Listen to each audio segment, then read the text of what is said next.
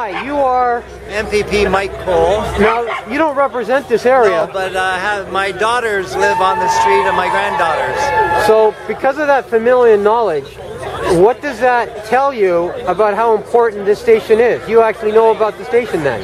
Yeah, it's a station that makes everybody go to sleep at night and feel safe. The firefighters are their neighbors. The kids from school come here. Everybody really feels this is a part of their neighborhood. They don't want to lose it. It's like losing, their neighborhood protector. They don't want to lose it. So that's why you're here tonight. Yeah. But you also are a member of the provincial legislature. Right, right. And what is it that the province can actually do, if anything, about this, saving this fire hall? Well, it's basically a city, Toronto, and the city has a surplus now every year. So if they've got a surplus of the budget of $300 million, they shouldn't be closing fire stations. So somewhere there's a misunderstanding. Well, maybe. It's bean counters not looking at the reality. No, they got to ask the bean counters from City Hall to come down here and talk to the people.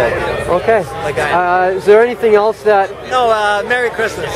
Thank you very much, Okay, MPP Mike Colle.